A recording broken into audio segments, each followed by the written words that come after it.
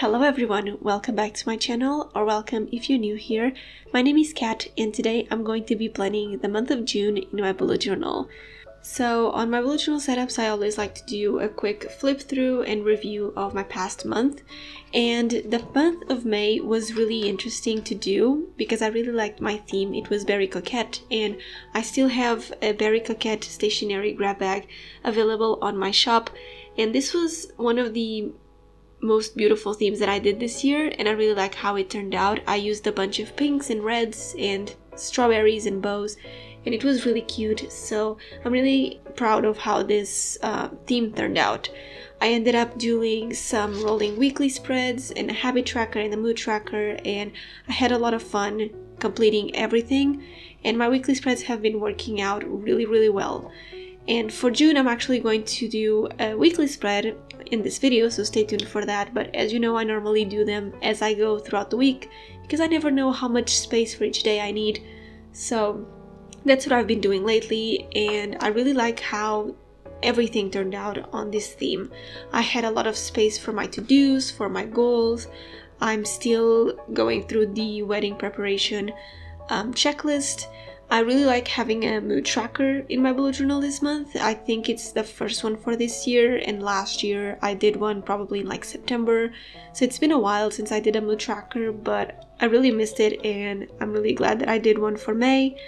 And for my habit tracker, it has been going well, and yeah, I really like this theme and the functionality of it, and I'm really happy with it. Now let's move on into my June bullet journal setup. So for my June theme, I initially was going to do a boho rainbow theme to match my stationery grab bag for June, but June is such an important month that I didn't want to do a random theme. So I decided that since it's going to be my wedding in the 16th of June and our theme is really gothic and black, why not do that theme for my bullet journal?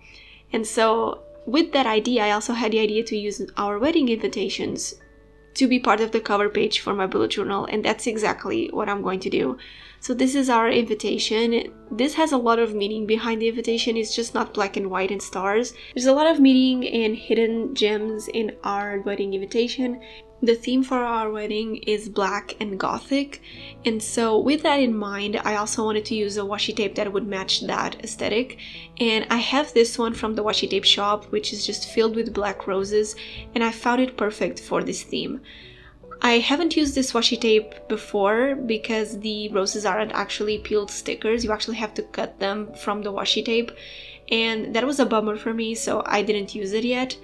So I'm going to use it in this theme because I feel like it's the washi tape that matches perfectly with the theme of our wedding and with the wedding invitation and the vibe that I wanted for this theme, so that's exactly what I'm going to use.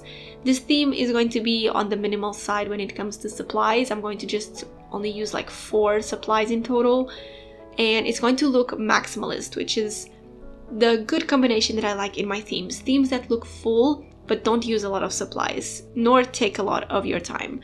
So yeah, that is going to be the whole idea behind this theme. So first I started by cutting up all of the roses that were on the washi tape. This washi tape has a lot of different designs for roses. Some are bigger, some are smaller, so you have a lot of things to play with when creating a theme with this washi tape. I'm going to link it down below, and you can use my code CAT10 for 10% off at the washi tape shop. I love their washi tapes, and of course that you can use my code to get a discount, but remember that I also sell washi tape samples on my shop. And I just had a Mother's Day sale last weekend, and now I'm just going to do a clearance sale because I'm moving. So yeah, all of the things are going to be available in the links below in the description box.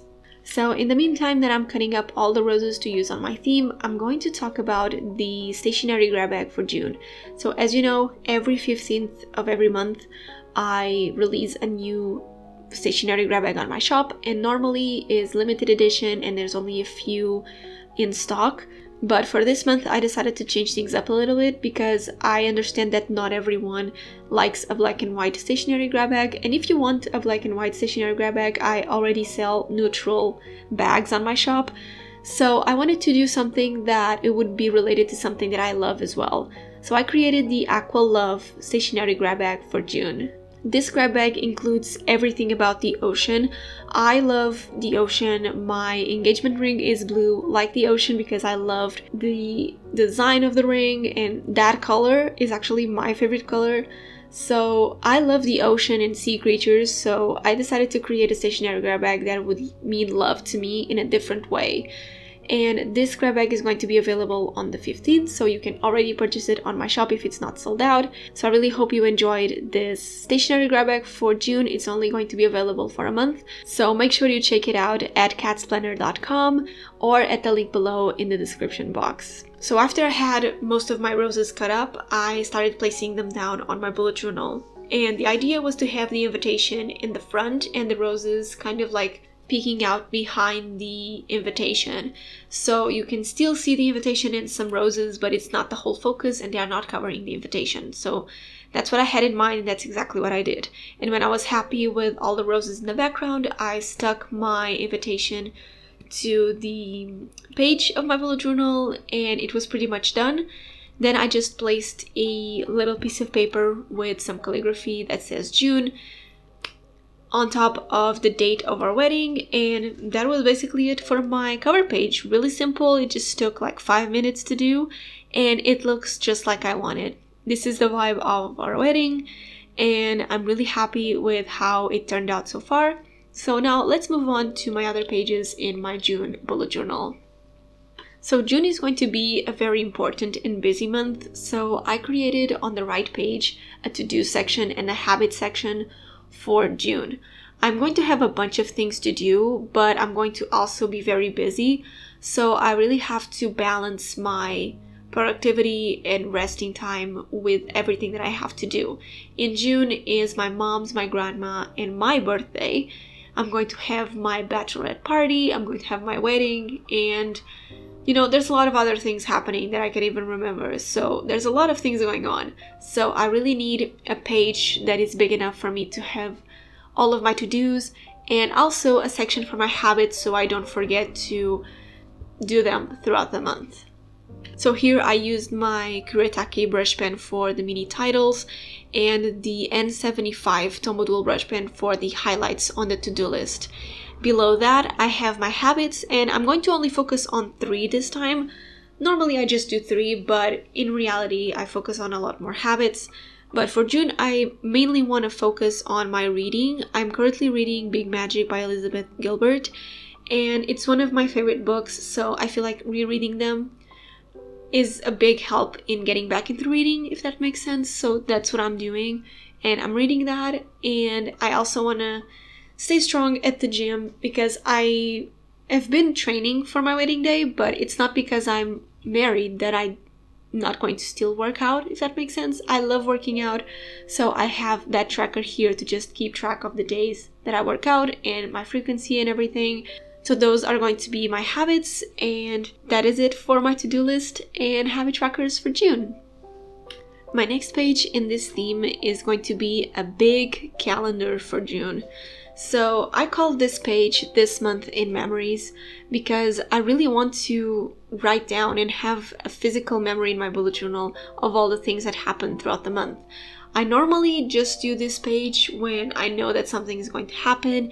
I did a similar one for Italy. It didn't have the actual squares for each day, but it was just a blank page, which I'm going to do next as well. But for this time, I also wanted to have a page with a big calendar where I would just add the days and the activities or things that happened every day. I'm not that good at keeping track of these and to write things down every single day, so let's see how it goes. And I also use this circular X-Acto knife, I don't even know the name of it, to cut around the title. And let me tell you that I thought this tool was going to be easier to use, but it's actually really hard. And I actually liked how it turned out. I mean, I could have done the same thing with a normal X-Acto knife, but I got this circular one from Temu, and now you can use my code below, and it's on the screen, to get $100 coupons on Temu with my code. And I ordered it from Temu, and it was actually really cool. I've seen it a bunch of times on TikTok and I wanted to try it, but it's actually not as easy as it looks. So I'm sorry if you can't see me cutting it. because it was really hard to see and to use. So, but maybe I'm just out of practice. But I used that for the title, and then I just outlined each box with a Muji 0.38 fine liner, so I could have the little squares for each day. And I used the same technique with the squares and the roses for the calendar itself. So the roses are semi behind the calendar, but in some instances you can see the roses in front of some of the squares, if that makes sense. I really like how it turned out. It's a pretty full page for me. I think it's a bit too much, but this was the idea that I had in mind, and I really like how it turned out. I really wanted to use the roses as the background and these stickers. These are some potion stickers from Sticky Club that I got a while ago. They were really gothic, and I thought that they would fit perfectly with this theme, so I used them, and I'm really happy with how they turned out. The next page, as I mentioned before, is just going to be for memories. So I added some roses on the background, and I'm basically just going to stick a bunch of things and souvenirs and photos into this page to just create a mini album of our wedding and my birthday here, and anything else that happens throughout June, to be honest. But I really wanted a place to just have my memories, and this page is going to be for it. And I just put some roses in the background and it did the job. So yeah, stay tuned for July, where I post this page with all our memories on my Instagram. And last but not least, I'm going to finish up this setup with a weekly spread. So I don't really do weekly spreads on camera, but like I mentioned at the beginning of the video, when my weeks are going to be chaotic, or I just know that I'm not going to have time to be on my bullet journal, but I still need to check things off and to see what I have to do for every day, I like to have pre-done weekly spreads. This is something that just works for me on those situations. You do you, bullet journal is really flexible, so this is what works for me, and I just decided to do a very simple weekly spread. This isn't an even weekly spread because I have more than 7 days here, but you get the idea. I just like to have mini squares for each day, and how many days I can fit on the page with decorations, it's the days that I do. I don't really keep track on the days of the month, nor the week that we are in. I just like my to-dos, and every day is a different day, if that makes sense. So I don't guide myself by weeks. I guide myself by day, if that makes sense. So I just added a couple of roses on my weekly spread. I actually don't like to have a lot of decorations on my weekly spread because it can be pretty chaotic and full with tasks and to-dos. So I just like to keep them simple. And I use the gray Pentel Fooded Touch pen for the mini headers for each day. And I'm really sorry about the lighting on this footage. It was really dark at night, so I needed a bit more light, and it kinda sucked on the video, so I'm really sorry about that. But this is how my weekly spread turned out, and even though it's super simple, it gets the job done, and it's exactly what I need for a busy day. So I hope you enjoyed my wedding themed bullet journal setup for June. I know that this is not everyone's cup of tea. It's maybe too dark, too gothic, too plain, but this is the theme of my wedding, and I'm really excited for it. And I really wanted to do this theme for my bullet journal setup, so that's exactly what I did, and it turned out beautiful. So if you enjoyed this video, don't forget to subscribe to my channel and like it, and comment a goth or black emoji if you watched it until this point. Don't forget to check out the June stationery grab bag Aqualove on my shop at catsplanner.com, and I'll see you in my next video. Bye guys!